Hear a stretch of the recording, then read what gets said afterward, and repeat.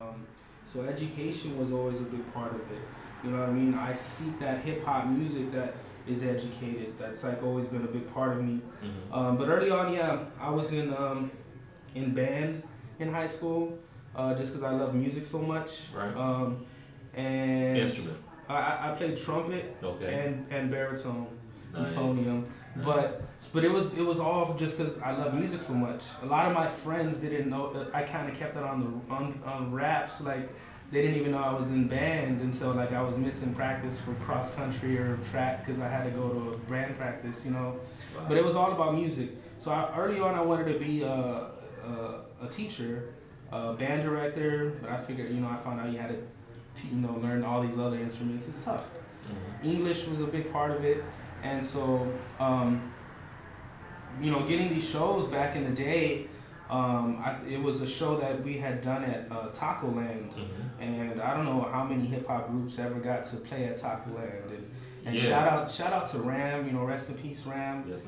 I was able to meet him. I thought we were cool until the next day. I went back to Taco Land and he called me the famous word that I'm sure everyone knows. I won't say that on the air. You'll have to fill me in afterwards. So, but shout out to definitely Taco Land and Nita, who is a nurse at San Antonio School for Inquiry and Creativity. She invited me down to come take a look at the campus there, and definitely one of the, I think, hidden gems in San Antonio as far as music programs and all that. And so I actually started off,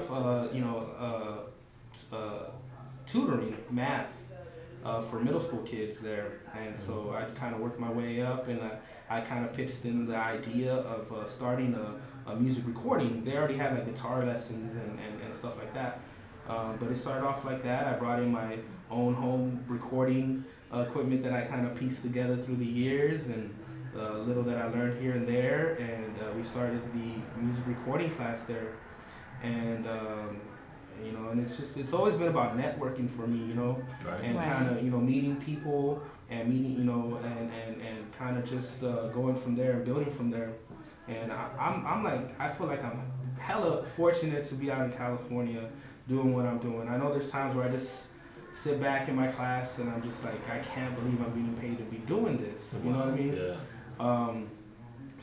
But yeah, that's how that all started. It's always been rooted with hip hop, but definitely the education part of it is just like, I always feel like I want to learn as much as I can, and what I learn I try to teach to others, and so that's what it's always been about for me. That's very cool and very fortunate. The students definitely are very fortunate to have someone as stout, studious and less as you to learn great music and stuff. I'm going to speak more speak more era in just a moment. Right now, brand new Mr. Composition. This is Expendables right here on the One.